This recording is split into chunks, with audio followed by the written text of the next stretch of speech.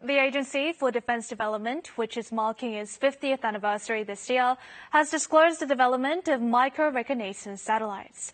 Defense Minister Jeong Kyung-doo, who also attended the event, has unveiled a plan to develop hypersonic missiles. The Agency for Defense Development launched the development of a microsatellite for collecting information in late 2019.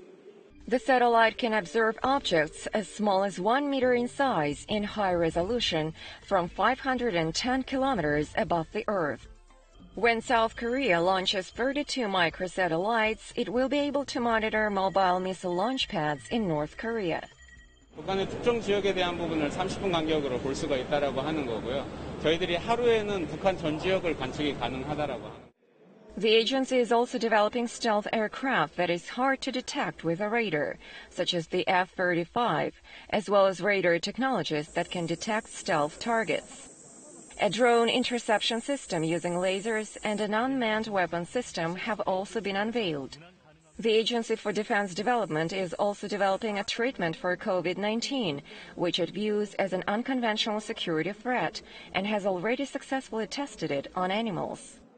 첨단 국방과학, 우주 분야, 양자 분야, 그리고 합성생물학 등 과학 분야에 끝없이 상상하고 끝까지 도전하도록 하겠습니다. The agency's technological prowess has improved recently with the development of the HYUN-UNG ballistic missile, which has a firing range of 800 kilometers and is equipped with a 2-ton warhead. Defense Minister Jeong Kyung-doo, who attended the ceremony marking the agency's 50th anniversary, announced a plan to develop a hypersonic missile. 정밀 유도 조종 기능을 갖춘 유도무기, 장사정 및 극초음속 미사일, 고위력 탄두, 한국형 위성 항법 체계 등의 기술 개발을 가속화하여 미사일 전력을 더욱 고도화시켜 나갈 것입니다. Founded in 1970 as a cornerstone of Korea's national defense, the Agency for Defense Development has been highly lauded for developing weapons designed specifically for the nation's needs.